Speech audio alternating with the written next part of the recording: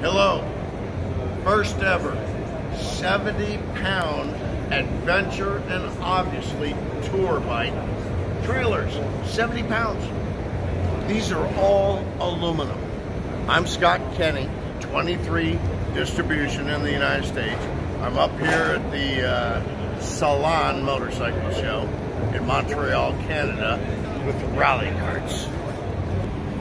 I'm introducing the first ever all aluminum series of Gen 2 adventure bike trailers. These are all aluminum. Come a little closer if you'd be so kind as to just hit a couple of areas. 70 pounds. This entire trailer, 70 pounds. By far over-engineered. By that I mean, just one example. The bearing in the front here, 10,000 pounds. Where are you ever going to use a 10,000 pound bearing? Foolish little details like these little lights, ungodly bright. Okay, of course, we all want to be seen when we're going down the road. Every little thing you can imagine. Roto pack for gas cans, pre-cut, so you can put gas cans all around the unit. This is the open carry. Below, you can buy just the trailer and go pick your own toolie up.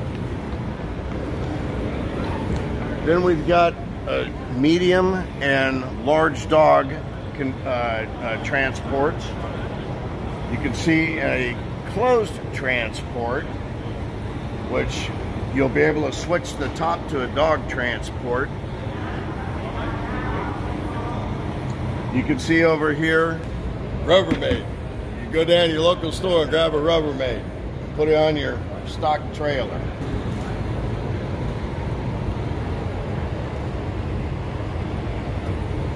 Inside you'll notice for the dog to keep strapped in.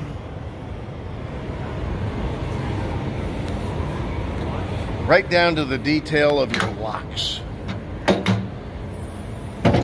All right, could you kind of come close? I want you to see.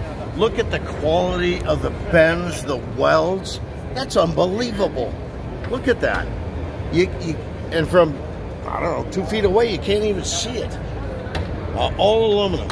So the market, just to kind of speed things up for you a little bit, I came after this product line. We're undercutting the market by probably 25%. I'm giving you a wing it number. Hopefully I'm low, and I think I'm low. The quality of the build is absolutely ridiculous compared to the competition out there. So now go look.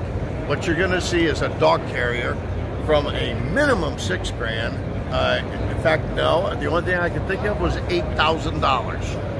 And here we're coming in way back at that. We're not some piece of fiberglass shoved on top of a trailer frame. These are obviously highly engineered. When I said earlier race car drivers, well, oh, I don't know. Carl just finished Terminators, or not Terminators, excuse me, a Transformers movie. Not bad. Going around the world for racing cars. Jean-Marc. Motorcycles around the world, racing, not bad. And then look at the engineering. So I think you get the point of why I'm so excited, and I went after the only in its entire field. And then we've undercut the market. So that's why I've got the interest in the distribution of this product. And we've done the exact same thing on the RallyKarts, which I'll go into on the next video. I made comment we're on Gen 2. These units are by far over-engineered. I've never seen anything like it in my life. They're over-engineered by motorcycle and race car professionals.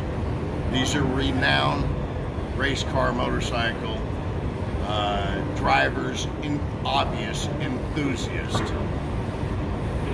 RallyKart Also builds the rally racing car, which will be in both complete form and kit form, which I'll introduce in the next video.